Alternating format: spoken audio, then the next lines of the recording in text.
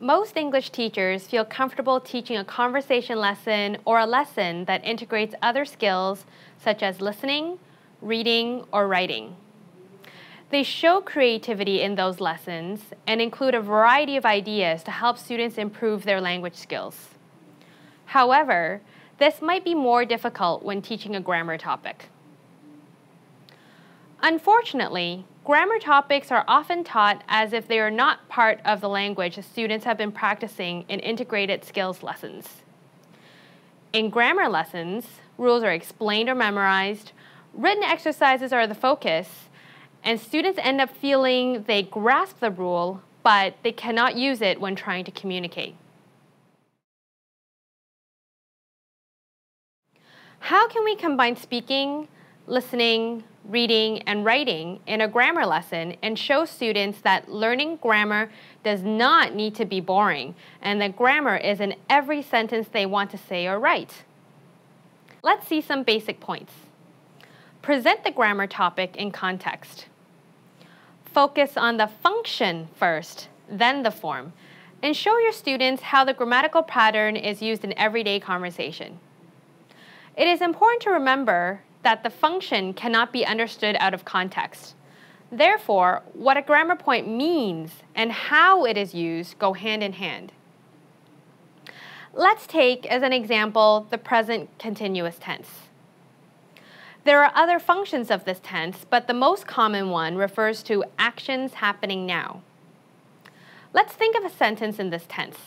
For example, I'm walking now, or I'm drinking coffee.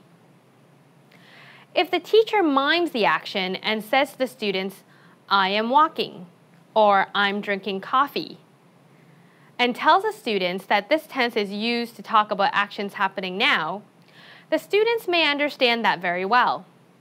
However, the teacher is not putting the tense in a real context so that it can become more memorable and therefore students can see and understand when to really use this tense in conversation.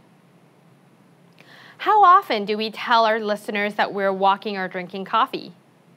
In what context can that be used? Let's see some examples of meaningful contexts to show another function of the present continuous.